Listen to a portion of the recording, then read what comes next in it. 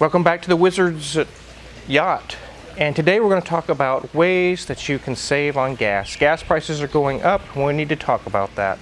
Let's get started.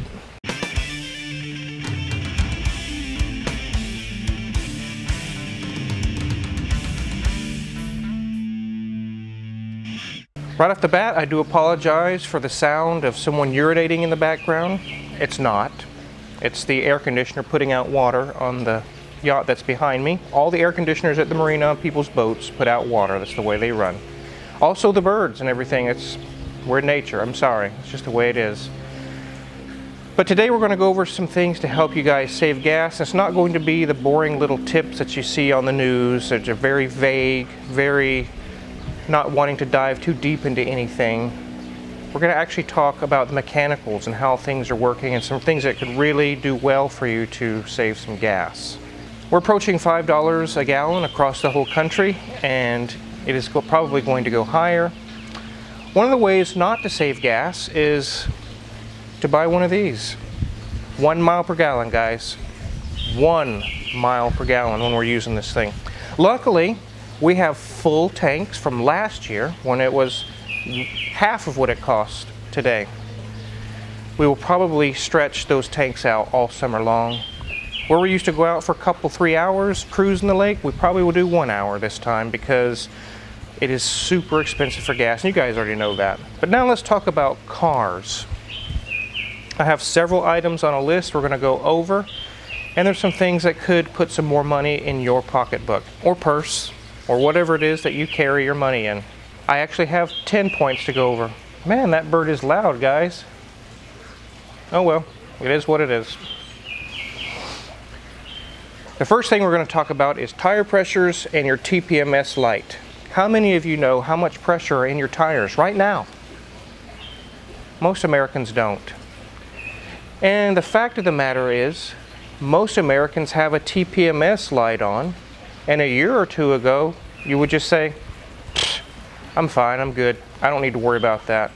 But you do, in these times of high gas prices, need to worry about the TPMS light. Now let's think a little bit, for those of you who have ridden bikes as a child or currently ride bicycles today. If you air down your tires to half of what they are right now and go riding, it'll be really hard to pedal. And you'll be like, yeah, I'm not doing this, I'm going to put air back in my tires. It's the same idea on your cars. Why would you let the pressure drop down and just say, I'll get to it later? It's literally eating your gas up. Ideally, in the shop, I put everybody's tires at 35 PSI unless they specify they want a certain PSI. And some people actually specify to use the placard on the door jamb and say, I want exactly that. And that's what I'll do. I'll be happy to do that for them.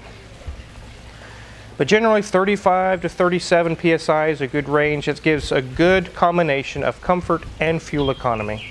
If you go closer to 40, it will get even better fuel economy, but it will ride rougher. Every little bump in the road, you'll feel it. If you go below 32 down to 30 or 28, it'll ride really mushy, and that's where you really start eating up the gas. So make sure you're mindful and go around and check your tire pressures at least once a week. At least once a month, guys. Come on, you don't want to roll around on flat tires, but you want to make sure you're getting every ounce of energy out of the gas that's in your tank for what you paid for it, because we all know we've all paid dearly lately for gasoline. The next one on the list is maintenance, just basic tune-ups and things of that nature. If you haven't checked your air filter or even looked at your air filter for 5 years, you might want to do that now. It literally could be halfway or 3/4 of the way clogged, and it could cost you 3 or 4 or more miles per gallon. Air filters range from anywhere from $4 or $5 to $15. Go ahead and change it out. It could be a savings of hundreds of dollars in a year. It would definitely be worth it. Another thing is, make sure your spark plugs are in optimal condition. Most cars today, around 100,000 miles, 125 is where you should be changing them. Most new cars come out with iridium plugs. They last that long or longer. And it used to be that I would tell people, just use your plugs until it starts misfiring. You'll be surprised, some cars reach 200,000 miles on the original plugs. Sorry guys, we had to move position. The wind just came up pretty stiffly and it was making a lot of noise in the microphone. So here we are in a different position and we'll continue on with what we were talking about, and that was spark plugs. Like I just mentioned, if they start misfiring, you're using fuel into a cylinder that's no longer making power. It's just getting sent right back out the exhaust. We definitely do not want that happening. It's wasted fuel. Maintenance also can include oil changes to make sure that you have what's recommended to be in your engine. Nice and clean. Clean oil filter, clean oil. It seems like that those things wouldn't make a big difference, but they can be half a mile or a mile per gallon. When you start tallying all these things up, it really can make a big difference. So make sure you're on top of the maintenance on your vehicle. It is that important. The whole service is not going to cost you thousands of dollars, maybe a few hundred. Spark plugs are typically $5 to $10, maybe as much as $15 on some vehicles. Unless you have an Aston Martin like Hoovies where they're $35 or $40 per spark plug times 12. Obviously most of us don't have that, so make sure you're on top of your maintenance on your vehicle. The next thing we're going to jump into right now is driving habits. And a lot of people that have hybrid vehicles or electric vehicles have gotten accustomed to coasting or regenerative braking, also not taking off with jackrabbit starts, and they can physically see the difference on the screen on their computer that tallies up miles per gallon or fuel used or electricity used, and it directly can affect your fuel economy.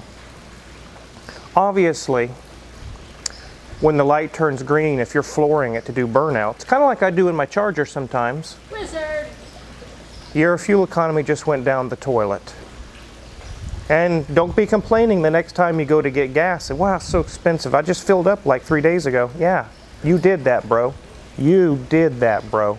So don't get mad.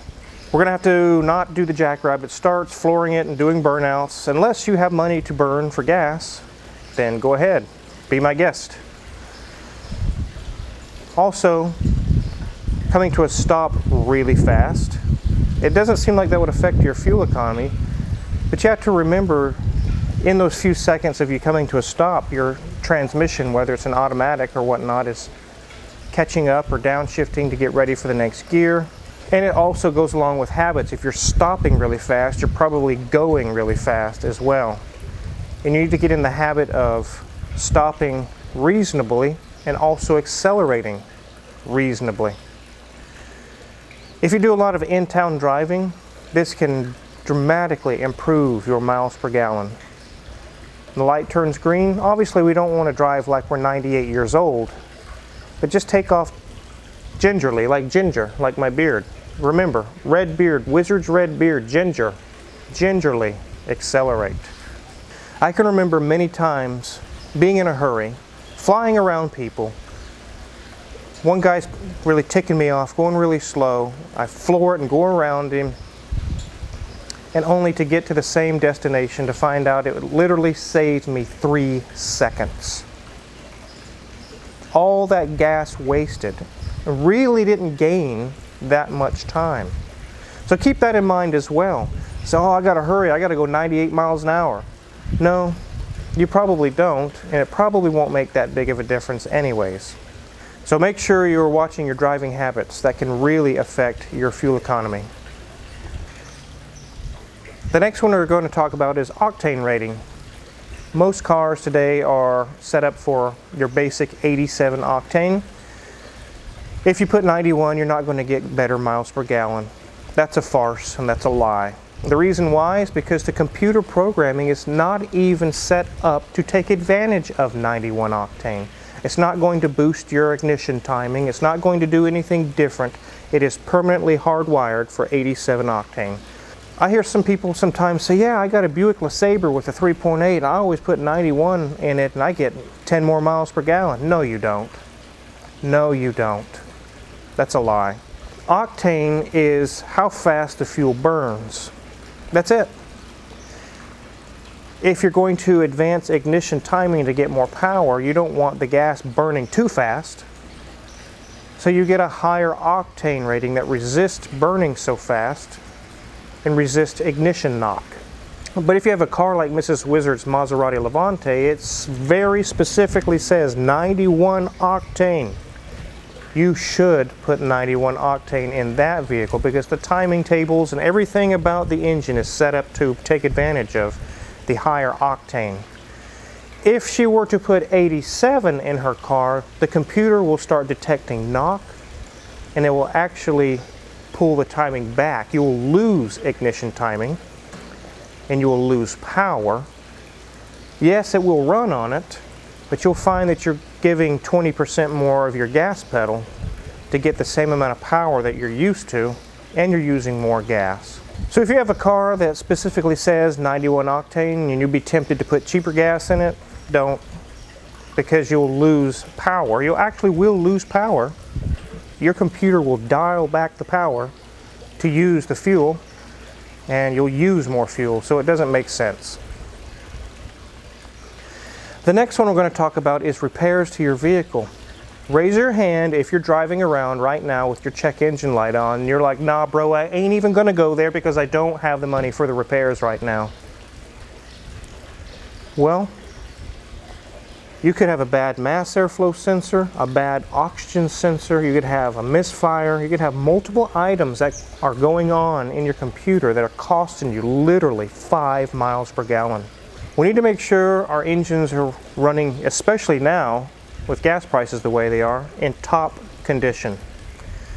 You might be surprised, you take your car in to check to see what the check engine light is and they say it's a bad O2 sensor, it's going to be 200 bucks. You fix it and your gas mileage jumps from 25 to 30 miles per gallon. Over the course of the next year, you'll definitely recoup the money you just spent. You don't really have to go to a shop. You can go to your favorite auto parts store. They usually will scan the codes for free. And if it just says mass airflow sensor or oxygen sensor, you could take it to a shop and say, just replace the oxygen sensor. I don't want to hear any more sob stories about anything else. Just replace my oxygen sensor. It could very well be worth it. Misfires, oxygen sensor, mass airflow sensor, knock sensor, a whole bunch of slew of different things could be wrong in your engine if your check engine light is on. That is literally pulling money out of your bank account by ignoring it. So don't ignore the check engine light, especially now. The next one we're going to talk about is cruise control. Most of us say, yeah, we all have cruise control, big deal. You would be surprised. I've had more than one customer, they're usually older people, and I don't know why it is, but they're older men usually,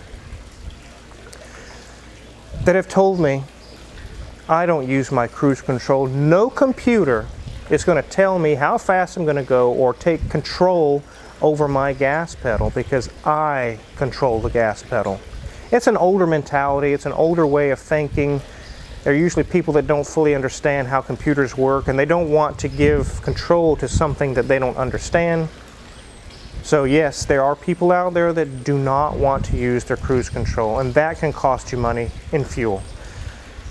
If you're going to be driving the next 400 miles at a steady speed and you're going on a family vacation, you want to use your cruise control. It sets it at 70 or 75 or whatever it is you're traveling at, and it stays there.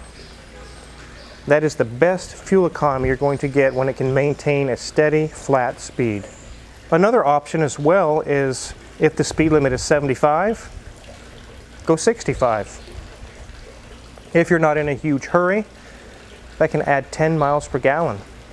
If your car is rated for 30 on the highway, when you go 75 and 80, you start going into those really high speeds, it begins to drop. You're back down to 25 miles per gallon. If you knock down the speed that you're going, 5 or 10 miles an hour can literally be 5 or 10 miles per gallon. It really can, guys. Now don't go too far with it. I used to have an aunt that would drive 55 everywhere, all the time. And it was for fuel economy reasons. I can understand where she was coming from.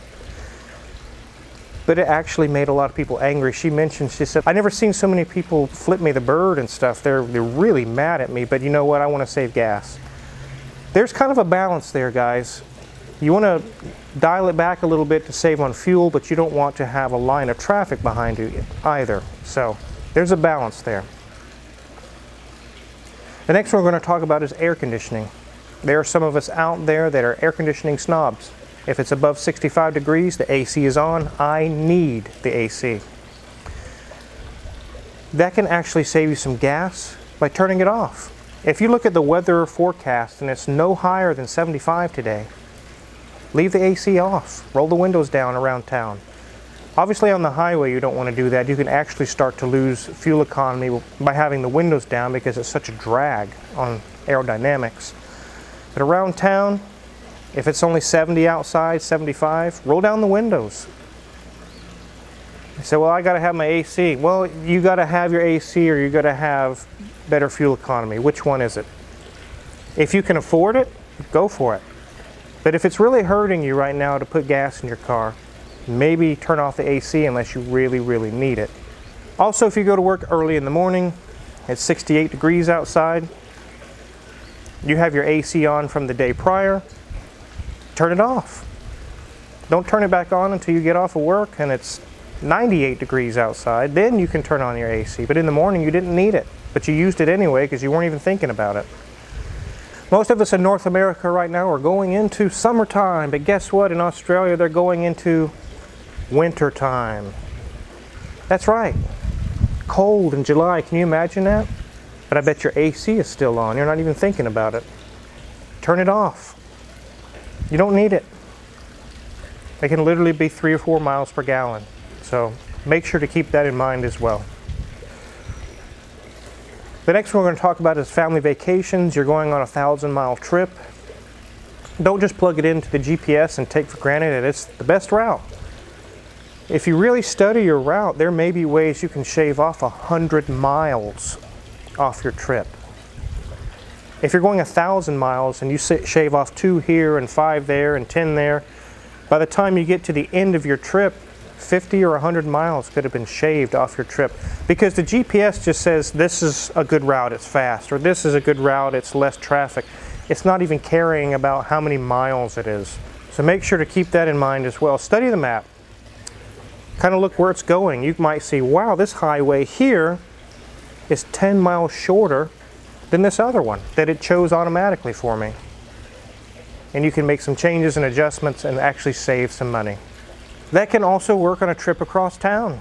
There may be a shorter trip or a shorter way.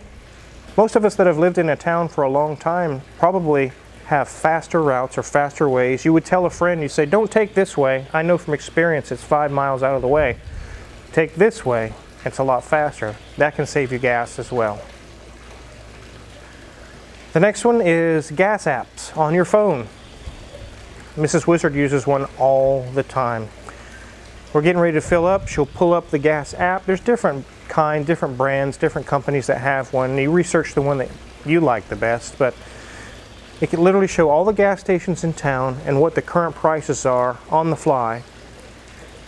You might go across town 2 miles out of your way, it'll save you 20 cents a gallon on gas. And if you're filling up a 35-gallon tank, it can be a huge savings, all from an app on your phone. This is especially true on that family vacation again. It has saved us so much money where we're cruising up to an off-ramp and gas is, at the time, was $2.75 a gallon. And Mrs. Wizard looks up on her app and says 1 mile into town, it's $2.15 a gallon. 1 mile saved us so much money. The last one are things that do not work. Additives and chips. Guys, there's nothing that you're going to pour in your gas tank that's going to give you 10 more miles per gallon. There's just not. I have family members that swear by it and say, I won't travel without putting this and that and this and $20 worth of this and that. And I get 5 more miles per gallon if I do that. No, you don't. The computer is set up to burn gasoline and a certain octane rating. It's not going to change because it's not going to sense a difference because you put some kind of additive in your gas tank. An octane booster on a car that's programmed for 87 octane will do nothing. It's not going to change anything. I guarantee you the computer, if you can monitor the ignition tables while you were driving, then you pour in some octane booster, the tables will not change. How are you getting more power now then? You're not. I mean, you could put fuel injector cleaner and it may clean the injectors and get a better combustion, but it's half a mile per gallon, if that. I mean, and then the money you spent on the additive, it really doesn't pan out. So no, there's nothing you can pour into your gas tank that's going to really make that big of a difference.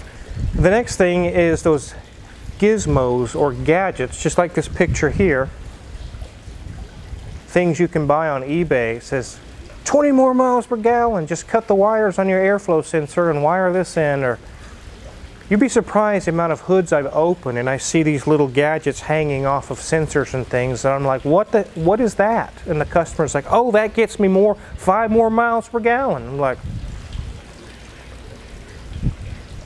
it's probably why your check engine light is on. Oh yeah, it did come on, but you know, that's just the way it is. No, no, don't do it, guys. Now, a tune.